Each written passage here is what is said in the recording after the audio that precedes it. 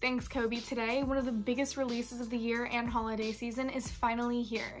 The Xbox Series X and Series S were released today and are being sold virtually everywhere. This is such an exciting time for console gamers because this has been long awaited.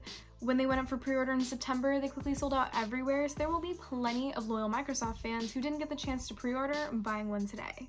The Series X console is retailing for a price of $499, while its smaller digital counterpart is running at a price of $299.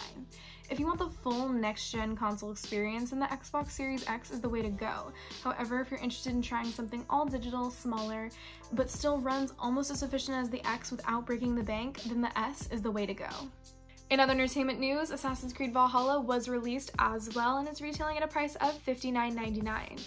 Being one of the most highly anticipated games of the year, there's no doubt in my mind that it will do well in sales, but let's just hope it lives up to the standards that everyone has set for it. It will be available for virtually every platform, and it even will be a part of Amazon Luna, for those of you who are interested. Stay tuned for Friday's show while we cover the PS5 release and the Spider-Man Miles Morales release. And now we go back to news.